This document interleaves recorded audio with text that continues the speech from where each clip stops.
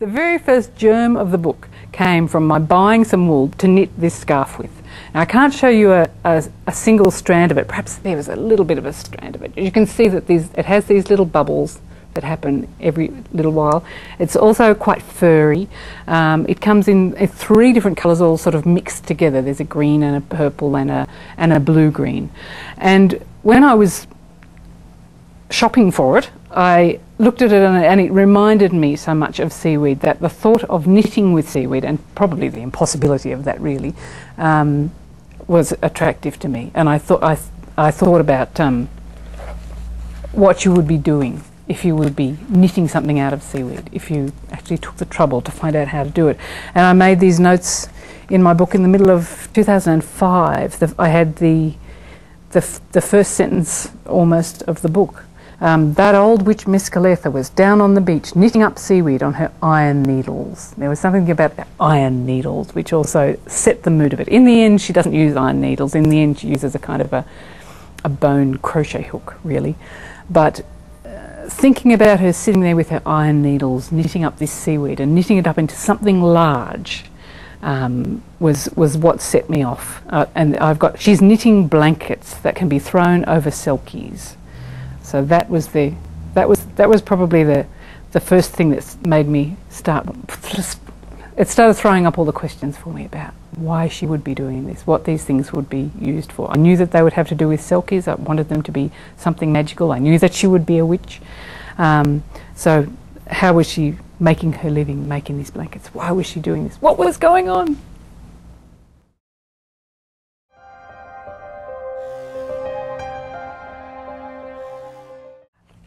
I'm going to give some qualifications for these words, but they're basically brooding, romantic, stark, gorgeous, and atmospheric. Now, I don't want people to be misled by the word romantic. There's a lot of material about love and relationships in here, but this is not a romance. Atmospheric is a very bland word for the kind of thing that I was trying to find a word for, which is you never lose the sense that you're isolated on this island. The other 3 words that I nearly put here instead of atmospheric are sea-washed, wind-blown and storm-tossed. And I thought atmospheric sort of was a good catch-all for all of those words.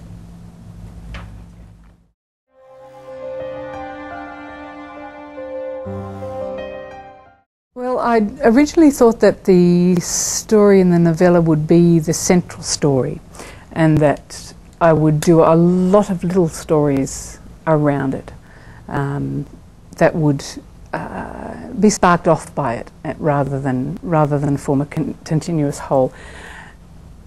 But when I started writing those stories, I started getting into the reasons why that first story had happened, where the magic came from, how the witch had organised for all the island women, the real island women, the red-haired island women, to leave the island and be replaced entirely by these selkie women.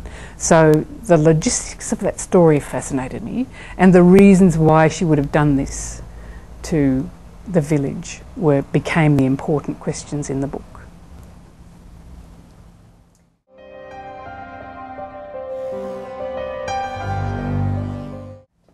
Well, Misskaella, with her knitting, with her bad temper, with her terrifying visage and her adventures on the mainland and on the island. As a figure in the village, she was fascinating. As a figure in the story, she was really the one that held it all together. And I found that as soon as I started tying the different viewpoints to her, it became the novel that it is. She was really the core of it. She's the one where all the emotional intensity began. Yeah.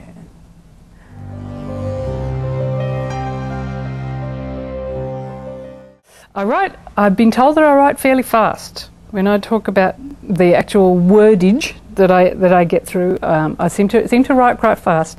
I think this is part of the just trying to keep anxiety at bay, just throwing yourself right into the story and not having a little voice from behind you telling you what's wrong as you go. So just push everything aside, plunge in, and forge on. I don't write every day because I've found that when I've had spells of writing every day without a break, that I tend to get very tired of the sound of my own voice, get very stale. But I do, when I'm working on a draft, you know, that is necessary. I'll take a day off a week, but I do have to write every day when I've got something in train. I'd relax and try to enjoy the process as much as possible.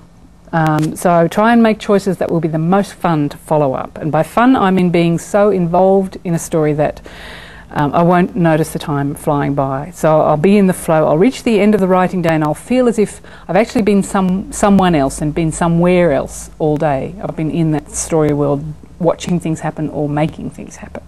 So keep all the fearful critical voices out of my head, but also be prepared to slash and burn and rewrite from scratch if that's going to serve the story better eventually.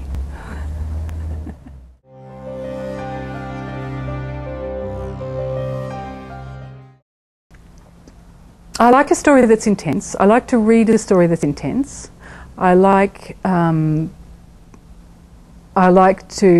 my reading to feel as if it is taking me somewhere new, taking me somewhere uncomfortable is even better. You don't quite get the same feeling writing it as you read it. So sometimes it's only when you get up and read a chunk that you never have read aloud and you start to realise what it's all about, that you realise how intense it is. Because when you're working on the technical aspects of it, trying to make it work as that tear-jerking thing, it's not usually doing that to you. Sometimes it does, but mostly it doesn't. Mostly you're too close in and working too hard on building towards the point of emotional catharsis to really be affected yourself. It is quite cold-blooded that way. And that's one of those things that's just so absorbing to do, just the craft of getting that right and not putting a foot wrong, not breaking people out of that state of moving towards the tears or the pleasure or the wonder that's in that scene.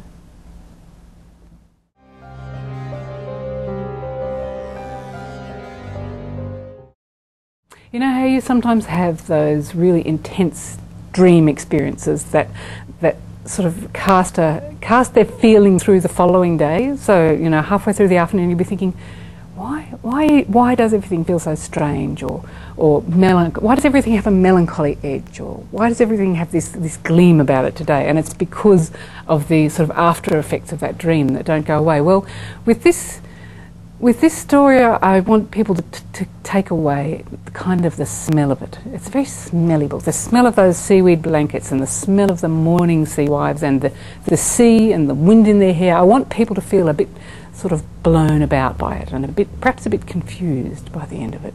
But I want people to walk up and carry a little bit of that sort of storm-tossed atmosphere with them.